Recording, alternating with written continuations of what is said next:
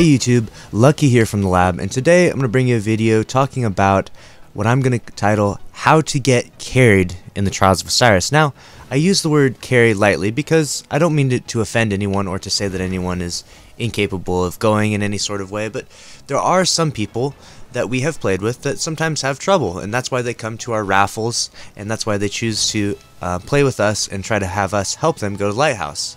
And it's just a simple we play a ton of trials and we do raffles and we try to help people, and I'm making this video so that people who want to enter our raffle have the best possible chance of success when they play with us, because we want every single person that plays with us, every single person that wins the raffle, to go to the Lighthouse. And so this video is for those that we're going to call, quote unquote, the heaviest carries, the people that have we'll say very low elo or very low KDs, or even just very low experience in trials. Some people play with us and they've only been playing trials they've only played 2 or 3 cards of trials.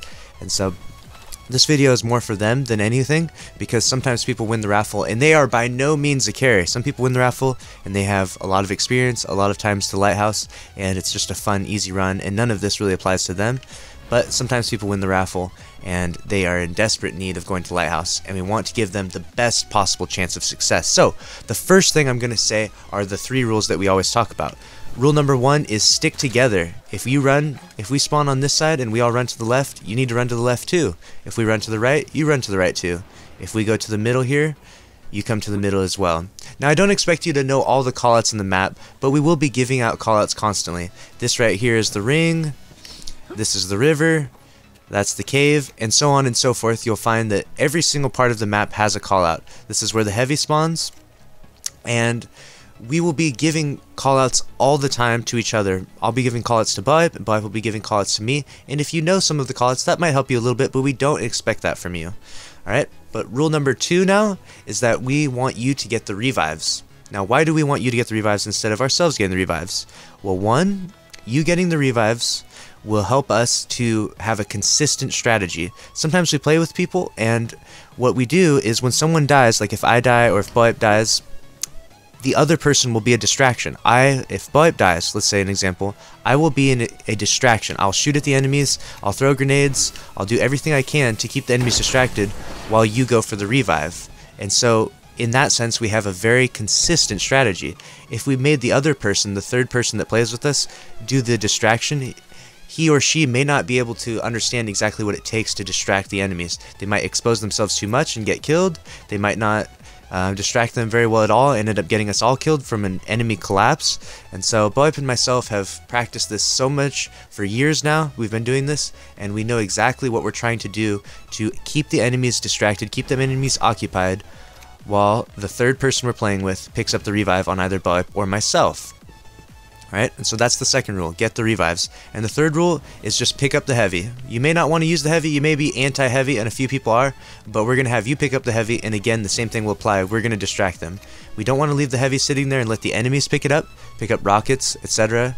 And we don't want to get into a cluster of all 3 of us scrambling and all 3 of us standing right here and picking it up while some guy from over there throws a Nova Bomb at us, right? We don't want any of that. And I'm in a mayhem match right now, so the heavy's in a different placement. The heavy's right there and right there across the way. But in elimination or in trials, the heavy will be right here. And so that's why I use this as a reference point.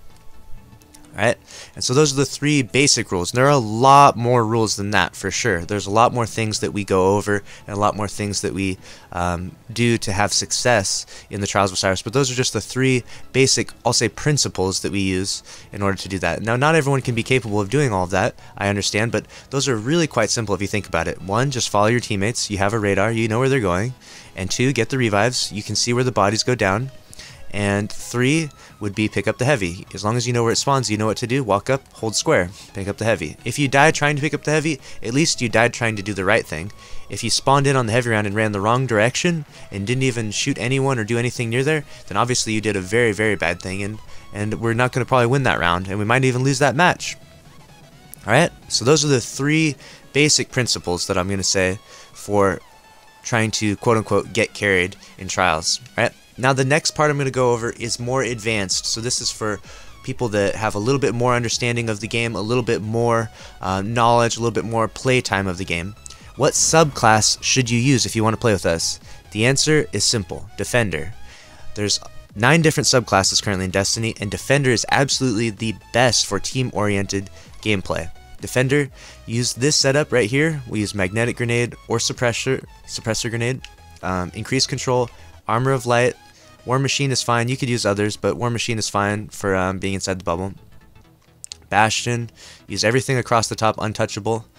Alright, this setup right here, along with Alpha LUCKYY, if you have Alpha LUCKYY on, will drop 3 orbs and help you to get those revives extra fast. This will do really, really well, okay?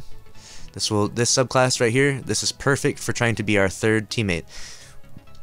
We know what to expect out of someone who's using a Defender bubble, and they have 3 different ways they can use the Defender bubble. Defender bubble option number 1 is if a teammate goes down, if Boy goes down in a very exposed spot, or if I go down in a very exposed spot, you can come up to that spot and bubble that spot, and then revive him to help yourself get it. If there's 2 snipers over there, and Boy or myself is down right here, you can put the bubble down to get the revive. That's option number 1 for the bubble. Now, using a bubble is fairly easy, super easier than most, because you just push the buttons and you have territorial control. So we choose to give the person that we're playing with, if they're a very new player, very inexperienced, we choose to give them the option of using Defender as our number 1 priority. They don't have to, though. You can use whatever class you want. If you're an amazing Night Stalker, be a Night Stalker. If your favorite class, even if you're brand new and you don't really feel comfortable with Defender, you'd rather be a Striker, that's totally fine. Be a Striker. But being a Defender, if you're trying to get carried, if you're a quote-unquote heavy carry, that's going to be the go-to, okay? Option 1 is put the bubble on the enemies. Option 2 is put the bubble on top of the heavy, okay? This is where the heavy spawns. Run up and put the bubble on the heavy. That makes it really easy to grab that heavy. And that's going to be perfect for that. And because the heavy round is a very crucial round. It's a round that can be won and decided very easily with just a bubble alone. You know, a bubble on the heavy, that's pretty much a guaranteed round. Now, obviously, the enemies could Golden Gun it, Fist of Havoc it, whatever, Storm. There's a variety of different things, but putting a bubble on it is a pretty solid way of owning that heavy round. And so we always encourage putting the bubble on the heavy. And the 3rd and final option that we give as a reference point is putting the bubble down on the overtime point. Some people like to sit in their spawn, way back in their spawn there, and they'll farm scores, and they're farming Golden Guns, and who knows what else they're farming. And we're not really interested in going all the way back in their spawn and trying to put a bubble there at all. We're going to put the bubble down right here, right on the overtime point for elimination or Trials of Osiris. And this will own the objective point in elimination or trials. And this will help you to capture this overtime point while Wipe and myself, don't leave the bubble if you're the defender though. Don't leave the bubble. Never leave the bubble. Die in that bubble. Alright, me and Wipe will stay here, keep posted, keep them out of challenging you, and you'll capture the overtime point, and they will lose that round. Okay? And so the bubble is excellent for territory control. 1 for revives, 2 for heavy, and 3 for overtime. Those are the 3 objectives. Those are the 3 territorial objectives that happen in elimination and in trials. And so for those obvious reasons, you're going to want to use your bubble for that.